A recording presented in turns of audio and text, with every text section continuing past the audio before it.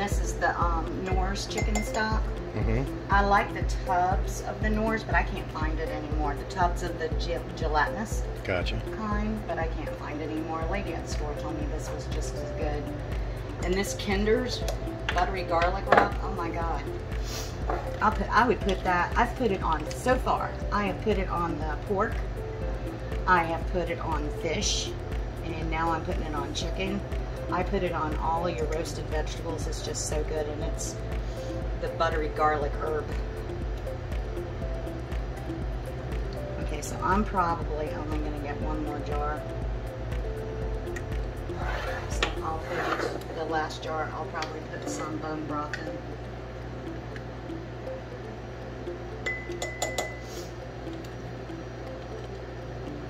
Hope you're not putting me in the picture. I didn't even wash my face yet.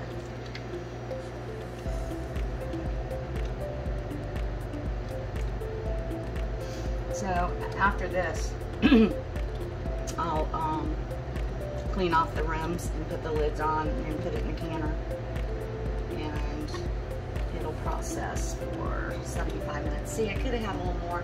This was 6 pounds of chicken. Okay. So I'm gonna make it a little more even. So a pound in each jar. Yeah. About. And that's plenty for like soup or chicken salad for the 3 of us. That's not perfect, but it'll do.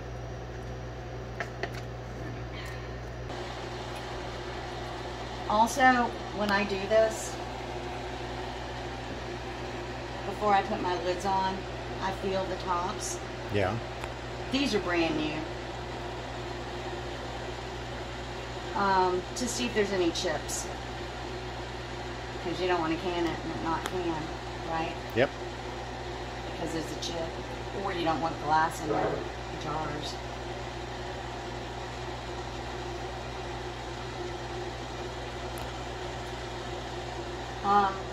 They're saying we don't have to do this anymore. Why? Because they come. I guess because plain? it's going in there. Just saying it's not necessary anymore. I used to do all of them. Yeah. And my jars. I put the jars in the dishwasher, or put them in the oven or boiling water.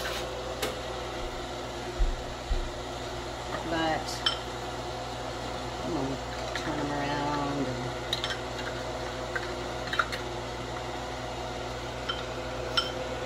I guess because the process itself, I like them hot too, because I feel like they stick.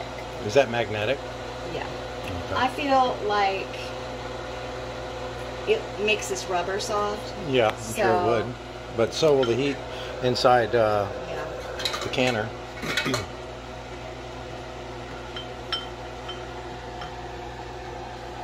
gonna make me crazy.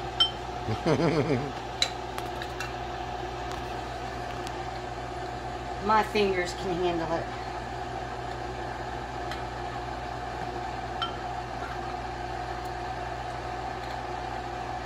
Like I said, I'd rather have 7 or have something else ready to go in.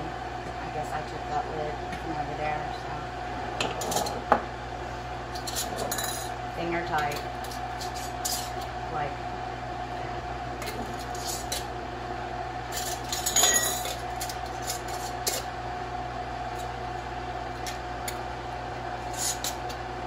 And since these are cold pack, raw pack, whatever you want to call it, I'm not having to use the jar lifter. So, now, you can't see in my canner anymore where the water line is supposed to be. So, I tend to go like 3/4 of the way up the side of my jars. That's sad that there's one left. So I'm gonna, it's on high. I'm gonna put some more water in. I'm gonna use this water. It's already That's a good boiling. idea. Except that the chicken's cold. And I don't like to do cold and hot suddenly. You know? It won't go through that glass that fast, I don't think. I don't want, I'm always afraid something's gonna crack. Oh, I see what you mean. All right, so when this starts to boil, a rolling boil, or a boil, I put the lid on. I guess some people put the lid on right away. But I wait till I know it's boiling. Then I put the lid on, and then there's steam. This vent right here, you got to let that steam come out really good for 10 minutes. And then you put your weight on. Oh, okay. Okay, this is 15 pounds. I only need 10. So I'm going to take the top one off. And when this, after this vents for 10 minutes, I'll put this on, 10 pounds, and this will cook for, I think, 75 minutes. And then you turn it off, and you let this thing, you see this thing? Yeah. When that thing goes down, then you can take your lid off. So there you go. Okay. Easy peasy, smack and easy.